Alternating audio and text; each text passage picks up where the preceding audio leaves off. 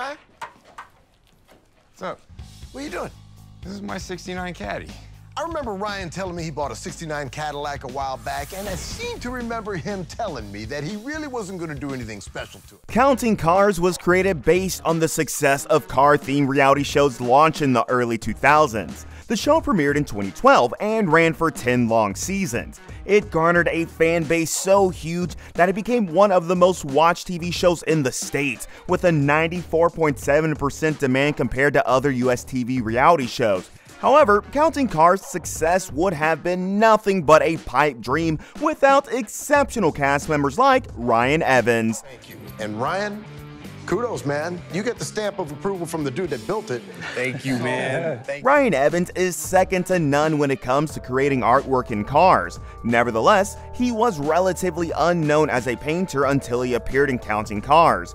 Ryan's obvious talent and charisma on the show while on screen were among the reasons viewers loved the show so much. As a result, he rose to celebrity status, amassing a 7-figure net worth along the way. Now, how many car painters with a 7-figure net worth do you know? Join us as we take you through Ryan's journey before and on Counting Cars, where he is now, and the luxurious lifestyle being a reality TV star allows him to live. So, they did not specify who to get lunch for. Every errand we sent him on, he did for himself. Are you guys gonna open the doors like a sweat lodge in here? Thanks to Hawaiian native Shannon Aikau, who served as the bike shop manager and lead builder at Counts Customs, Ryan's talents as a painter would make it to the big screens. However, before his talents were discovered, Ryan Evans was just like every other young kid, ambitious and eager to learn, but with no concrete plans for the future. Ryan was born on January 3rd, 1974 in Frankfurt, Germany. Ryan's passion for motorcycles began at a young age, but before his interest in motorcycles, he had a history of creating things and making them look exceptional. Ryan's first encounter with art was a t-shirt gifted to him by his parents at age 7. That t-shirt had Ryan's name painted on it. At that time, it was the coolest thing he ever owned. Ryan got fixated on that shirt, and it marked the beginning of his journey as an airbrush painter. Ryan attended the Frankfurt American High School in Germany and was introduced to the concept of airbrushing by a teacher. He got more interested in airbrushing, but after graduating from high school in 1992, he came to the United States for further education and studied business and accountancy at a Texas community college. After college, Ryan had no plans to spend the rest of his life working a 9-to-5 job, a decision that would pay off in the future, so he started searching for automotive painting jobs right after graduation.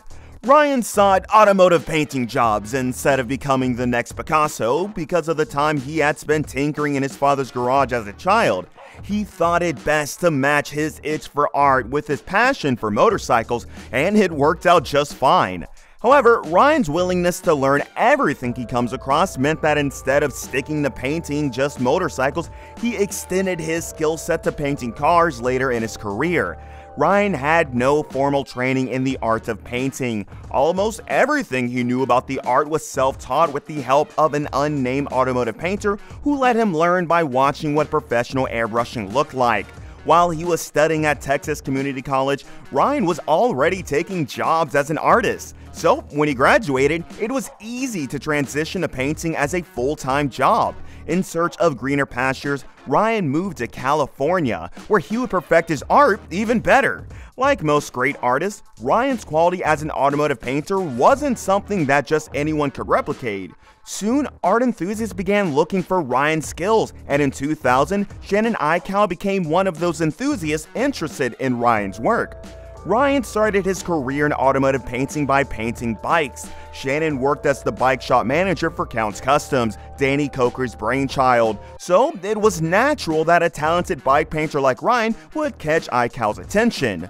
Despite the interest from Aikau, the decision was Ryan's to make.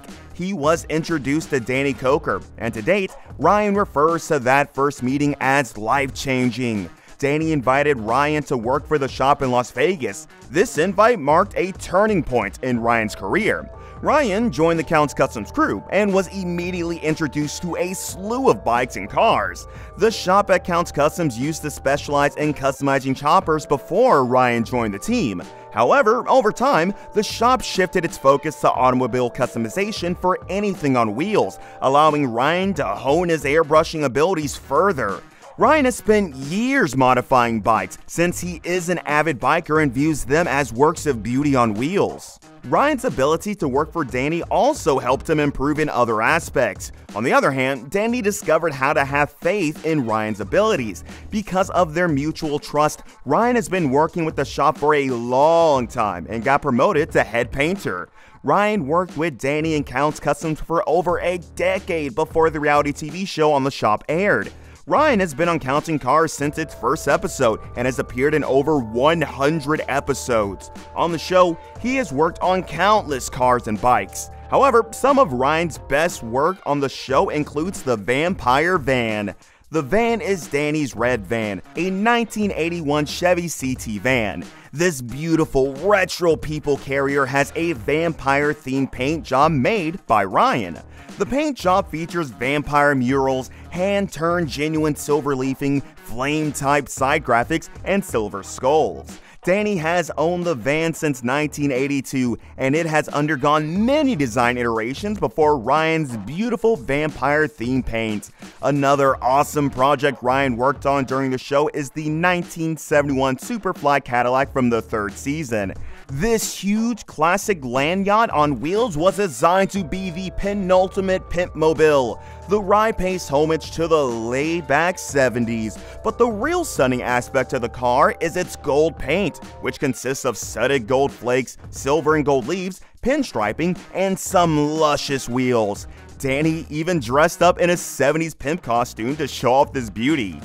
Ryan did well for himself on the cast of Counting Cars and as a crew member of Counts Customs. As a master automotive artist and TV personality, his net worth is estimated to be well over $3 million. Sure, $3 million is far from Danny's net worth of $15 million, but it's a lot of cash for someone who just paints cars and bikes. Ryan Evans is a living proof that hard work and persistence can get you all the things in life you promise yourself as a kid. Ryan doesn't make enough money to live like a Saudi prince, but he is doing okay.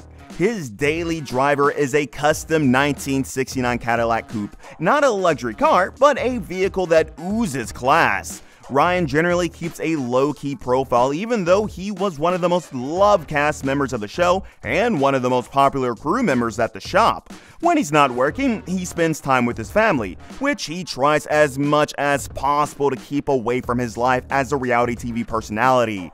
Ryan has been married to Donna Pauly since 2015, and they have Logan, Kyle, and Austin as their kids. Logan is Donna's son from her past relationship, while Kyle and Austin are from Ryan's previous marriage. Ryan doesn't keep his art to just cars and bikes alone. He also loves body art and shows appreciation for good tattoos. Fans of Counting Cars are probably expecting the show to come up with something since the 10th season aired in 2021. Avid fans of the show and Ryan Evans may have noticed that Ryan has been absent from the show since 2018. There's no comment about why Ryan no longer appears on the show from Ryan himself, Danny, and the show's producers. While the general speculation is that Ryan was fired, he still works with Counts Customs, so the news about him getting fired seems bogus. What's closer to the truth is that Ryan is taking an unannounced break from reality TV. He's still doing an awesome job of keeping the paint section of Counts Customs running. While he no longer appears on TV, Ryan is always attending events and expositions, promoting the projects the shop has embarked on, and working on getting advertising deals from customization-related brands. There have been calls for Ryan to go out independently and start a new thing or company, but over the years, Ryan has proven himself indispensable to the crew at Counts Customs, and it looks like he will continue working there for as long as possible. In the future, he might decide to branch out on his own and start something, but for now, Ryan is happy where he is.